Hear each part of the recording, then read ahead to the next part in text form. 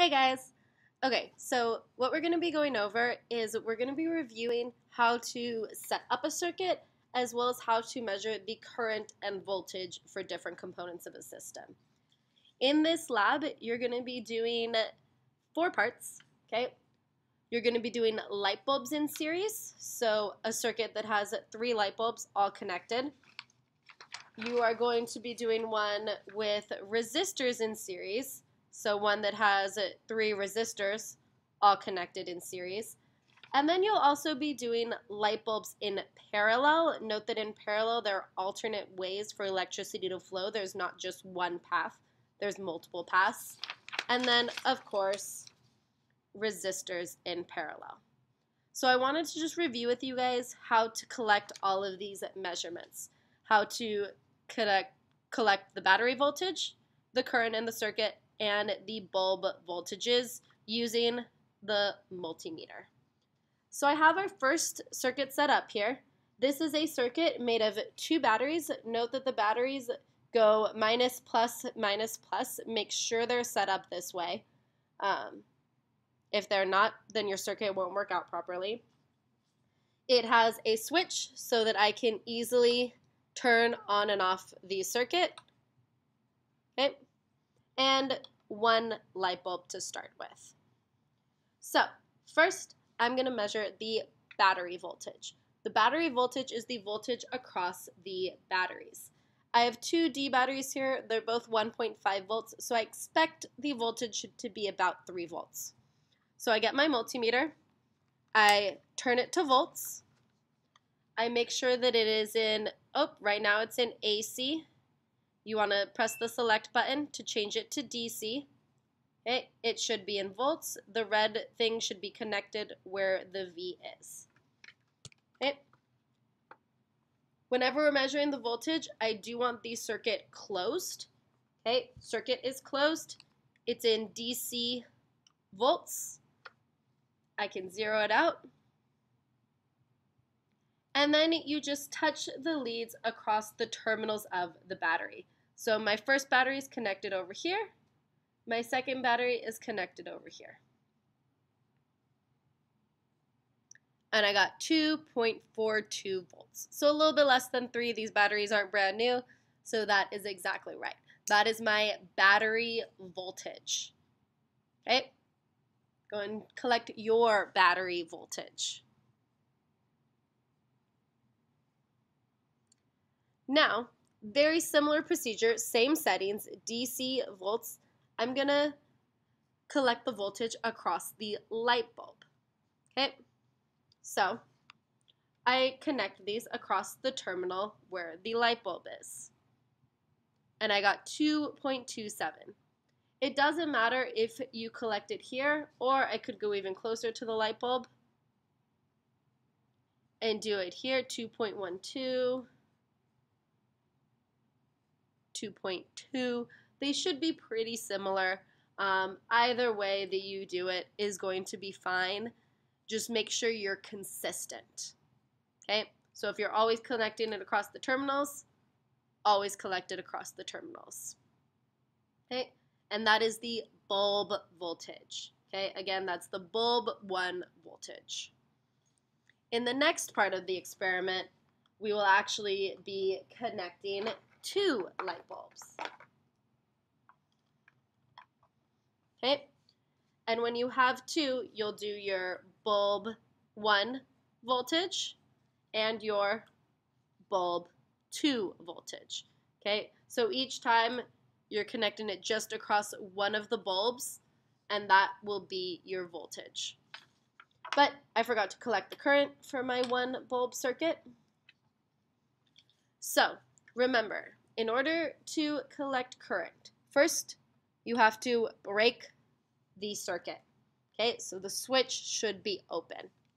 Then I need to put the multimeter in DC amps. So I'm going to switch this over to amps. When I'm in amps, I also need to move the red lead over to where it says 20 amps. And right now it's in AC. I need to change it to DC. Now it is in DC amps. so I can measure my current.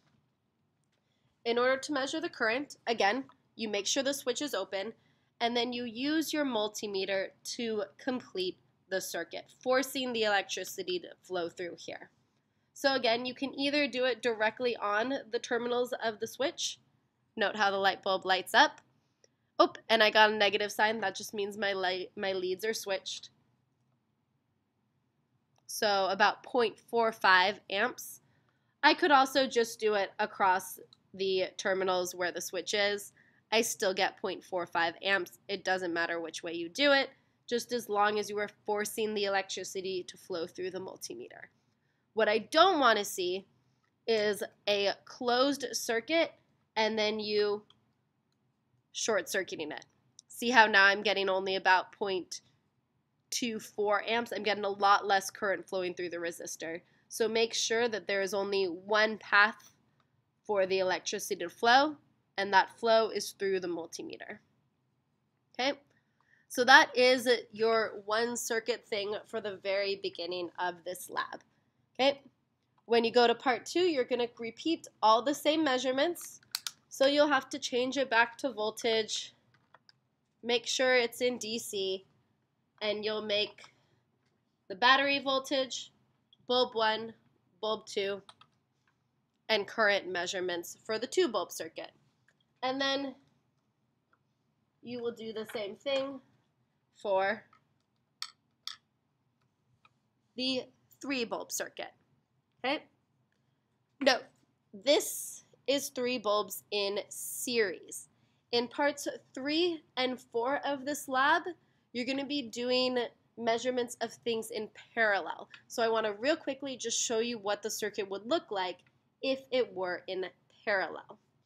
Okay, so I'm actually just going to do a 2-bulb circuit in parallel just because of how I have it set up. Well, no, I can make it a 3-bulb circuit in parallel. Okay, so the trick is in parallel there has to be alternate ways for the electricity to flow. Okay, so right now all of my bulbs are in parallel. So my electricity, it can go through there, and then I'm going to give it some options. Okay? It can either flow into this light bulb or over to this light bulb. And then it can flow into this light bulb or over to this one. And again, making sure that we're always completing the circuit. Okay. And see how my light bulbs aren't lighting up? That means I did something wrong. Oh, because I'm short-circuiting it. Because I want my batteries to flow.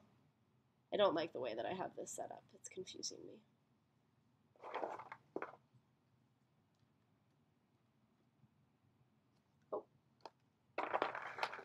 It's easier if you set it up this way along the board to start with.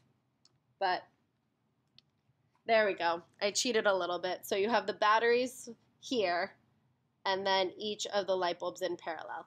But the main key, the main thing that I want you guys to see is that there's this branching. Okay, so it flows in and then it can either flow to this bulb or onto this one.